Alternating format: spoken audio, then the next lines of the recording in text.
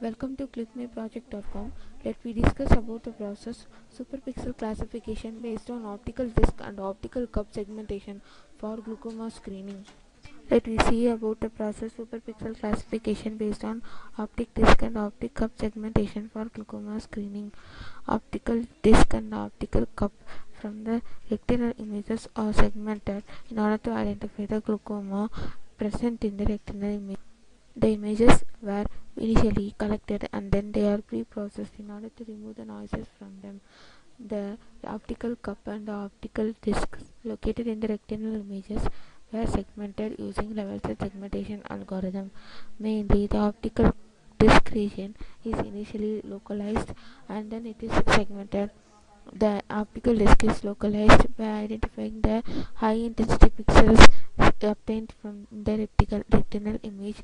It is based on the fact that the optical disc contains high intensity pixels when compared to the other retinal images, and then the optical cup is located inside the optical disc. By identifying the curvature of the nerves present in the optical disc or the high intensity brighter intensity values within the optical disc region. The vertical cup diameter and the vertical disc diameter were calculated. This is helpful in identifying the cup to disc ratio of the retinal image, and based on the cup to disc ratio we are classifying the images based on setting a threshold. We are compared to through a threshold. The images that is having the CDR values greater than the threshold are said to be glucometers, and the remaining images were normal images. Then the features are extracted from the images. Then the features are passed into the SVM classifier, and the classifier identifies whether the given input image is glaucoma affected or. Let we discuss about the flow of the process superpixel classification based on optical disc and optical curve segmentation for glaucoma screening. Initially, the input retinal images are pre-processed. For pre-processing, we are using some filters, and then the color channels of the images were extracted. The green color channel contains the most useful information regarding the retinal images. Initially, the optical disc is segmented by estimating the size and localizing it. An important parameter that needs to be determined in our optical disc detection and segmentation is the size of OD. Basically, the size of the OD is determined by the use of the FOV cameras that we use in order to capture the retinal images. Then, the identified OD is localized using template matching. The light component closely matches the human perception of the brightness variations. So basically, the OD region has high intensity when compared to the other regions. Based on that, the OD from the retinal image is segmented. After OD segmentation, we are going to segment the optical cup.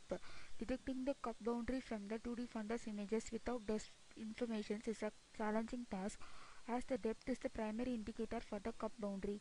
In the 2D fundus images, one landmark to determine the cup region is the pallor, defined as the area of the maximum color contrast inside the disc. Another landmark is the vessel bends at the boundary of the cup. For segmentation of optical cup, we apply level set segmentation algorithm. Then, after obtaining the cup and the disc, various features can be computed. We follow the clinical convention to compute the cup to disc ratio. Cup to disc ratio is an important indicator for the glaucoma screening computed as the computed CDR is used for the glaucoma screening. When CDR is greater than a threshold, it is glaucomatous, otherwise healthy. CDR is equal to VCD divided by VDD. VCD is the vertical cup diameter and VVD is the vertical disc diameter.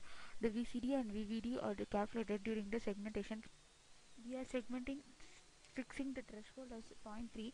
If the images have CDR below 0.3, then they are classified as normal, otherwise they are classified as abnormal. Then the features are extracted from the input images and also the images in the database, so that they are classified using SVM classifier.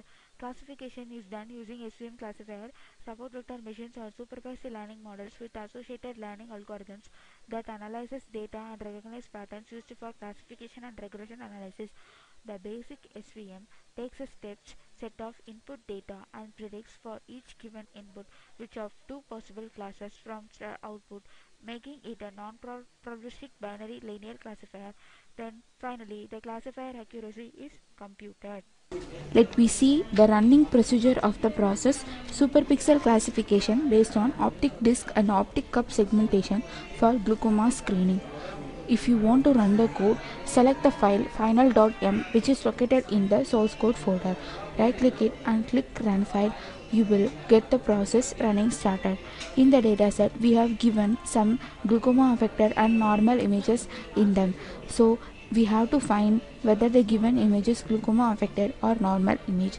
Selected image, and first initially the image's background is segmented, and then the green channel from the color image is segmented, and then finally the optical disc region is segmented by iterative process. Initially, first the location of the optical disc is identified, and then the region is correctly masked in the input image, and then finally both the optical disc and the optical cup regions were combinedly masked, and then finally individually the optical disc and the optical cup is masked, and then a contour is plotted over the optical disc and the optical cups so that they were segmented, and then using and then calculating the cup to disc ratio, we are setting a threshold, and the values below the images that are having the values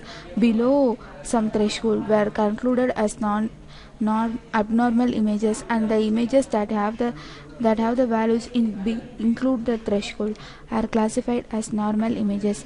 And then finally SVM classifier classifies the images into normal and abnormal images based on the features extracted from them.